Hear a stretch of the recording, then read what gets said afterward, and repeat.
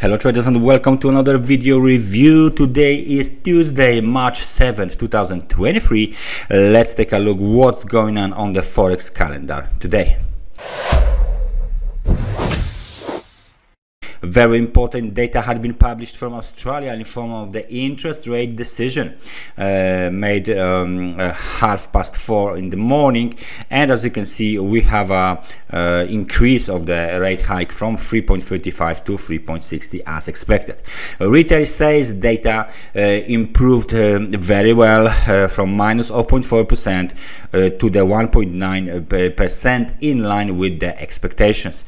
Of course, the next very important event, except the Reserve Bank of Australia interest rate decision, is the Fed Chair Jerome Powell testify in front of the Senate at 4 p.m. Today. And then of course we got data from the EIA Short-Term Energy Outlook scheduled for release at 6 p.m. So kind of an interesting day. Some important data had been released, some important data are waiting for the release, and in that situation let's take a look at the Australian dollar to see what's happened after the interest rate decision. For our chart of the Australian dollar, from the broader perspective, is looking bearish. From the beginning of the February 2023, we keep making lower highs and keep making lower lows. Just recently the market entered this kind of a horizontal cycle located between the levels of the technical support and technical resistance are located between, let's say, 6,698 and 6,786. So the overall range is not that big. Nevertheless, as we can see here, we are still trading as well below 50 and below 100 periods moving averages. So let me just point out the range here so we can have the clear picture what is going on here. And let's just jump to the recent developments on the Australian dollar. What we can see here is that after the interest rate decision, the Australian dollar decreased towards the lows. It even briefly broke the low by 2 pips. Nevertheless, it's not enough for the bears to count it as a valid breakout. The daily candle must close below this level in order to have the new local low and the downtrend continuation signal. Nevertheless, the momentum reversed sharply right now, 36 points only, so this is a negative momentum. Bears are in control of this market. We are below moving averages. We are close to this technical support, very important technical support, and it looks like the market wants to break this level and move lower. So what do we have here? Basically is the situation where the bearish pressure is still high and we should expect lower levels, like for example 6,689, or the lows from the December 2022, 6,653, or even 6,632. The volatility on the Australian dollar is not that great. The difference between this low and this low is only roughly 20 pips. Between this one and this one is roughly 30 pips, so it's not that bad. Nevertheless, if we take a look at the Australian dollar from the broader perspective, we can clearly see that there was some kind of a reversal made on the beginning of the February this year, and since then the market lost plenty of the territory, especially of course bulls lost this territory. Let me take a look at the price range. So right now from the top to the recent bottom we got roughly 6.43%. That's not a great number. Nevertheless, it's not a small number either. So it looks like this recent development to the downside might be continued soon on the Australian dollar to the US dollar.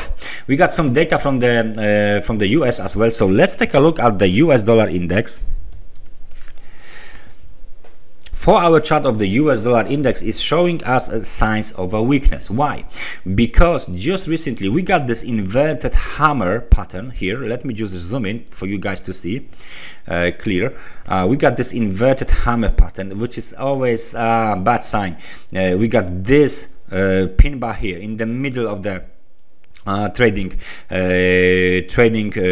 range, in the middle of the movement to the downside. We are approaching the last local low located at 104.06. We broke below 50 and 100 periods moving average, and it looks like the momentum, which is now at the level of 35 point, is clearly indicating bears are in charge of this market.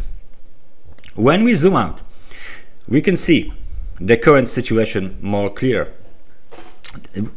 The market broke, the price broke below the moving averages, but there is no cross of the moving averages yet. Nevertheless, it still looks like this market is going to test some very important technical support. The last important technical support is located around 103.93, and there's one more level here located around 103.73. so this is the zone under which the market will definitely go lower if broken, of course. And eventually, let me just show you the next target, 102.61. In the situation of the breakout, right below this one of this line, so let me just make it green so we know what we are talking about. Definitely, there you go. If we break below these two levels on the US dollar index, the market will hit definitely the extremely oversold conditions. Nevertheless, it would add more momentum to the downside as well, because some sort of the some part of the bulls will just throw a towel and switch to the other side. So please keep an eye on the US dollar index. Right now is under the pressure, which is why the further gains on the US dollar and further gains on the British pound are possible, and all of the other pairs related to the US dollar. Let's now take a look at the crude oil to see what is going on. As you can see, US dollar index is going down.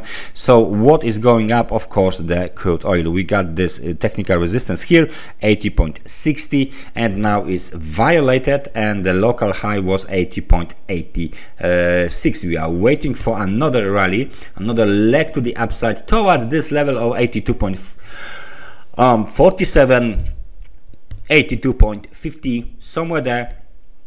This market should have the target for now, at least for the lower time frames. There is no sign of a candlestick pattern, some sort of the maybe reversal candlestick pattern or trend termination candlestick pattern. Not yet. We are still moving up. The 50 and 100 periods moving averages are way below the current price, 77.23 and 77.52 respectively. The momentum is strong.